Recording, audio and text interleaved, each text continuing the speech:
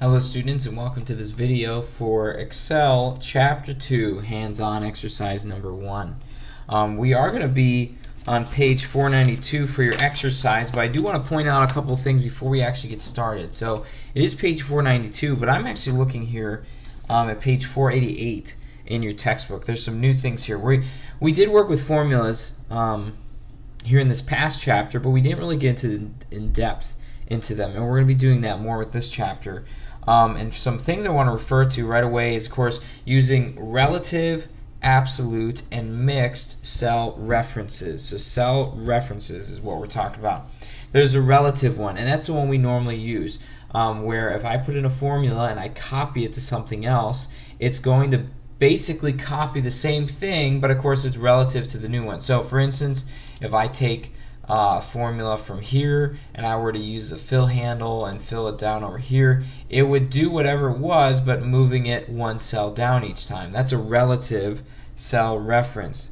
Then you have absolute cell references, and an absolute cell reference provides a constants reference to a specific cell. So that means if I put in an absolute cell reference, even if I move it down here to this cell, it's still going to calculate the same thing using the specific cells I refer to. It won't move down as we go through it. So that's an absolute cell reference.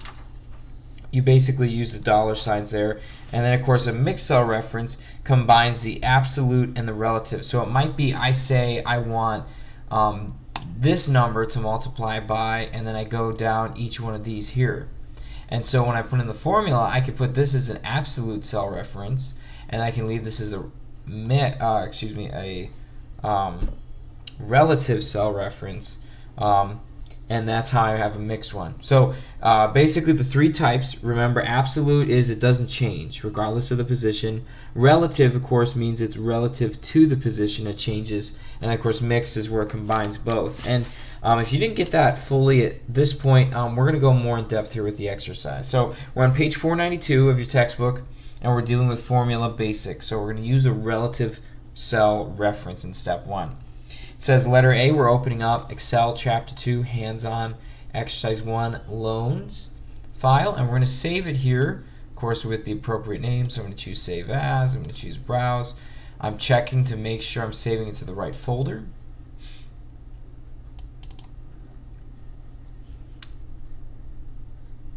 And then adding, of course, underscore my last name and then my first name. And you're going to do that, of course, with your last name, your first name.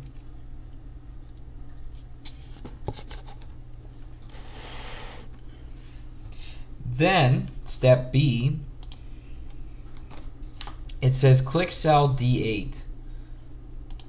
So cell D8, I'm under amount financed.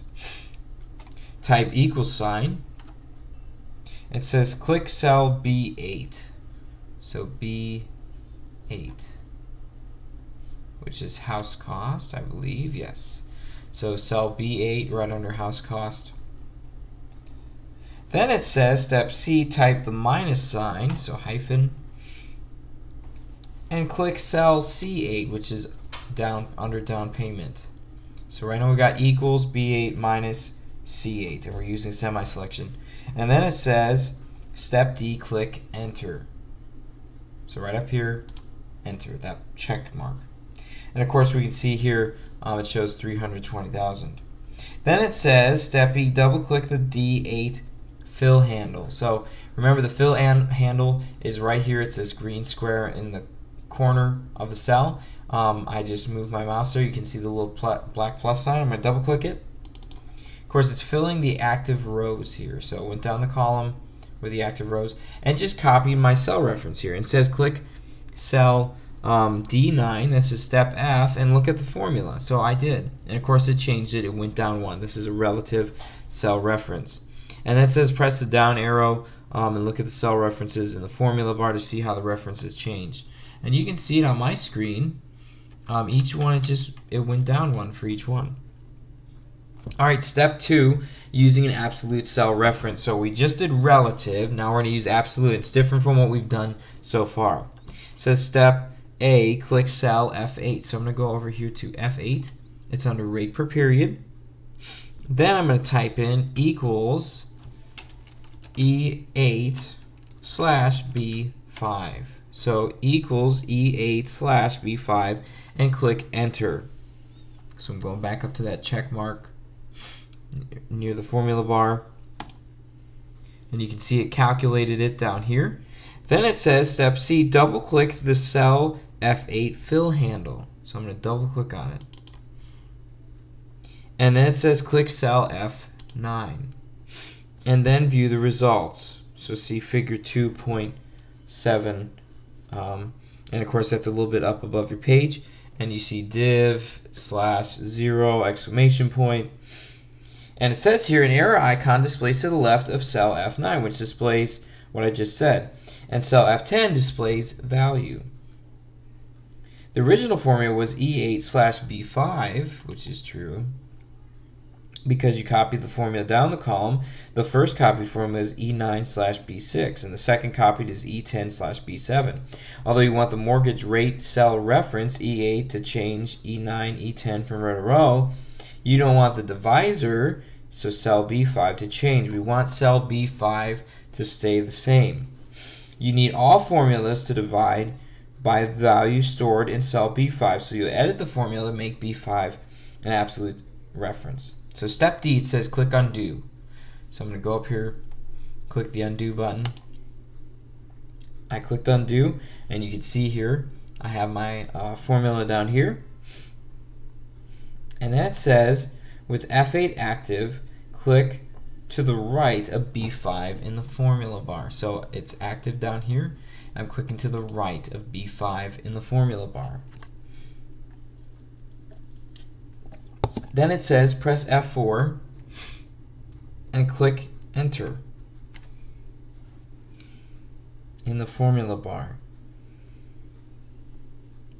Now here's the thing, you'll notice when I pushed F4 on my keyboard, it added the dollar signs. This is making an absolute cell reference, those dollar signs. So I pushed F4 on my keyboard and then I clicked the check mark. So enter. And you can see now it's different. Now I'm going to double click the fill handle. This is step F, I'm on the next page. Double click the fill handle to copy the formula down the rate per period column. So I double click, and now you can see it works. It says click cell F9, and you can see here E9 changed, E9 changed, but it hasn't swapped for anything else. So watch, I can press the down button, and of course it looks the way it should. All right, step G, it says to save, and then we're on to step 3 here, and then we're gonna actually be done. Use a mixed cell reference. It says step A, click cell H8. So over here, number of PMT periods, whatever that means, payment periods probably.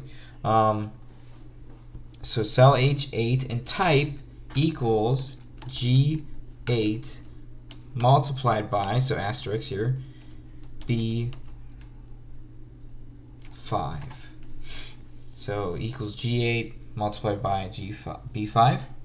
Then it says press F4 to make the B5 cell an absolute reference. So I push F4 on my keyboard up at the top, and it says click enter. So I'm going to go up here, click enter, and it shows 300. Then of course we're copying it down the column, so I move my mouse to the fill handle, I double click, and then it puts in that information. It says to ensure, this is step D, that the cell H8 is the active cell. So I'm going to click on that, and then it says click undo to undo the copied formulas. So apparently there's something wrong with it. Then it says step E, click within the B5 reference here. So I'm going to click inside of that, and it says press F4 to change the cell reference to a mixed cell reference. So pressing F4, and you can see it's making a mixed cell reference. So the 5 will stay the same, but the column B will change. Or at least that should be how it works. So I'm going to hold down Control and press Enter. So I pushed F4, that's how it changes to the B $5. I'm pressing Control and Enter here. And then it says copy the formula down.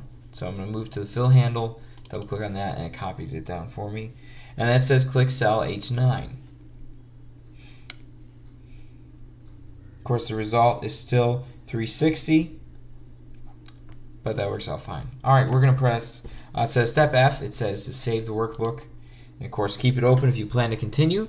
Otherwise, if this is what you're finished for today, make sure you do submit this before you go on to the next thing regardless.